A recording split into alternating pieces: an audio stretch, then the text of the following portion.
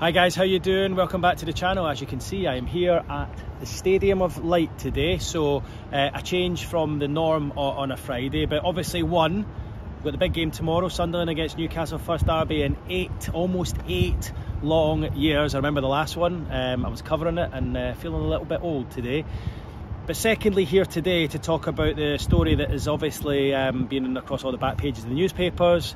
It's been all across social media over the last 24 hours, and it's got fans of all clubs, all football clubs talking, because I suppose it's the nightmare scenario for Sunderland fans and the dream scenario for Newcastle fans, who've been laughing probably solid for 24 hours, and Sunderland fans are left, well, from the fans I've spoken to here at the stadium today, absolutely apoplectic at what their club have done with regards to the Newcastle decoration and signage in the hospitality suite in that north stand over there, right in the background. The north stand, of course, Newcastle will have that entire north stand to themselves tomorrow for the derby match, as I say, the first derby in nearly 8 years, and the hospitality suite that's in the middle of that. So look, I'm going to try and I spoke to a few people involved in this and tried to get to the bottom of this, and I'm going to try and bring to you guys exactly what I understand to have happened. It's a difficult one if you're a Sunderland fan or someone who works in the club, because they'll be absolutely reeling just now, but for Newcastle, I suppose for the Newcastle fans, they just need to sit there and not say anything. I mean, Eddie Howe didn't touch on it today at his news conference, and the club haven't said anything either, because I suppose as far as they're concerned, they just can kind of sit there and let it unfold. And for me, it feels like they go into this one already, certainly off the pitch, with a 1-goal lead before a ball is kicked. So as far as I understand, let's take it back to the start. Newcastle have got 6,000 fans travelling tomorrow, all going to be housed in that north stand there. Within that stand, as I've touched on already, is that hospitality suite called Black Cat's Bar. It holds, I think it's just over 700 Newcastle fans. Now, Sunderland know they can't get access to that because all their fans are in the other side of the stadium. There's no way of them getting in. So for Sunderland to make sure they made money out of that, they decided to give the hospitality suite to Newcastle and allowed them to sell the tickets to their fans. Now, my understanding is they would normally cost less than £100 for a Sunderland fan there in a match day. They're charging Newcastle £600 each for a ticket, and Newcastle have snapped up the majority of those tickets, is around 700 in that hospitality suite, which shows just how desperate they are to be here at this match at the Stadium of Light tomorrow. So firstly, it feels like they are rinsing Newcastle fans, but obviously there's an appetite, there's a market there. Newcastle fans are snapping them up, so part of me thinks, well, you can't really blame Sunderland too much for doing that, despite me saying £600 is absolutely ridiculous for a match ticket these days. And you know, if Newcastle were to lose tomorrow, I think the fans would be like, that would be the biggest waste of money ever. But look, fans have been willing to spend that. So Sunderland as a club knew there was an appetite there for Newcastle, so they've, you know, you can do the maths yourself and work out how much they're going to make out of that. Over 700 tickets at £600 a pop. They've made money already, and I think this comes twofold. Firstly, they felt that they were worried about the damage and potential vandalism to their fixtures and fittings, their walls. There's lots of Sunderland colour, Sunderland artwork and slogans on the walls, so they're worried about that. So they said to Newcastle, look, you need to provide the cover up, you need to provide whatever it takes to ensure that the place doesn't get damaged, because we should not be footing that bill. So they've said to Newcastle, you need to cover the cost of this. I think, as I understand it, as I've been told, Newcastle were surprised about this, because I think if it was the other way around, they probably would cover it themselves and make sure everything was protected. But they were surprised, and they said reluctantly, okay, we'll cover the walls. And you know, noises from Newcastle are that they told Sunderland before Christmas how they were going to do it, and it was signed off by Sunderland. But on the flip side of that, noises from Sunderland are that, yes, they said Newcastle were to do that, but they, one, wanted to see it first, and two, said they wanted it to be in neutral tones and neutral colours. Newcastle, as I understand it, did not. They refute that, and they feel that it was signed off. So look, the truth probably will lie somewhere in the middle, but one club are saying one thing and the other club are saying the other.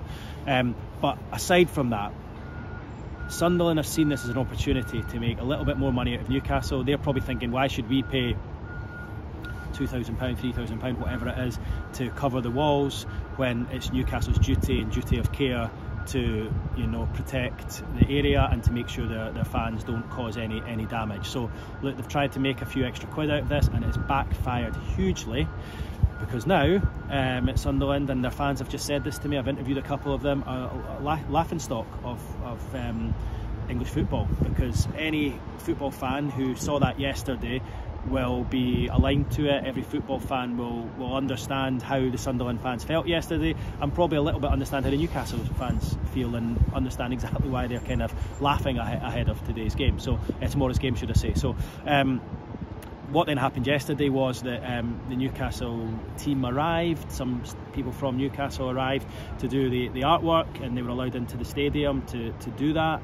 I don't think that the people probably who were on the door here were aware exactly what they were going to do. The message wasn't passed, and obviously pictures then emerged on social media. So had those pictures not have emerged, it probably would have gone under wraps and it wouldn't have been a big issue. But because they emerged yesterday, 48 hours before the game, it's got everyone talking about it, and it's been made more of a story. So yeah, the social media thing's probably killed it as far as Sunderland are concerned, and I think there's been a huge error of judgment as far as they are concerned. Like, whether they told Newcastle to do it in neutral tones, or whether they told them to ensure that it was checked first, in my opinion, they shouldn't have been allowing Newcastle to come in and decorate the room. Like, it's essentially allowing people you don't like to come to your house ahead of a party that you don't want them to be there, and saying, you can come in and decorate my house before you come, because I don't want you making a mess of the current wallpaper. You don't know what they're going to put up.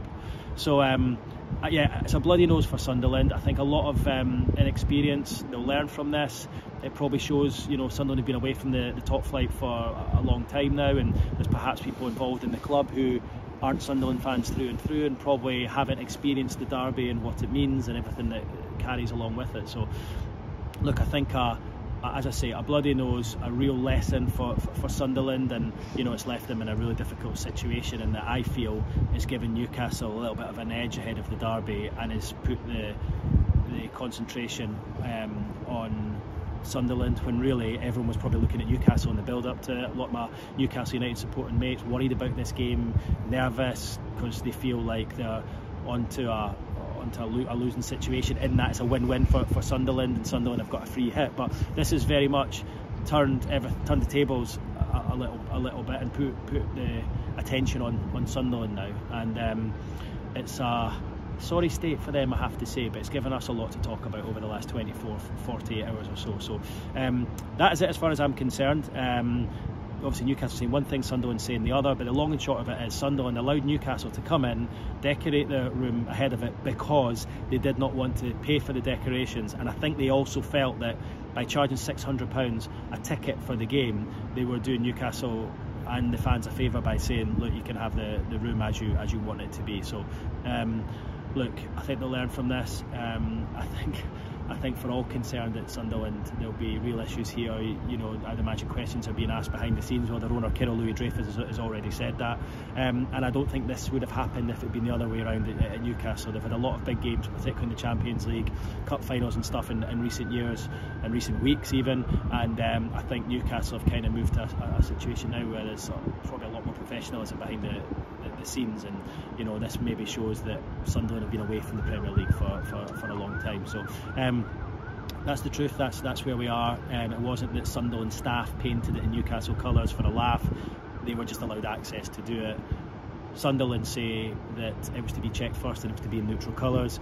Newcastle, the feeling from Newcastle is that it was signed off before Christmas and they knew exactly what was going to happen. So it feels like there's been a miscommunication there on the Sunderland side of things, a disconnect, and it's led to, you know, a story that, as I think it was Marco Gabbiadini said on Total Sport last night, we'll probably be talking about in 50 years' time, and I've been talking about for the last 24 hours. So anyway, that's from me. I didn't think we'd be talking about that ahead of the derby. I thought we'd be talking about team affairs and team selection and stuff. Very last thing to note is that Kieran Trippier, late fitness test today. Callum Wilson definitely out for the game, but talking to Eddie Howe this morning, he will go as strong, I think, as he possibly can, because he knows the magnitude and how much this means to the supporters. So that's it from me, guys. Leave your comments below. I'm sure you've got lots to say on this, and give us a follow, do subscribe, and I'll see you in the next one after the derby tomorrow. Who will win? Let's wait and see.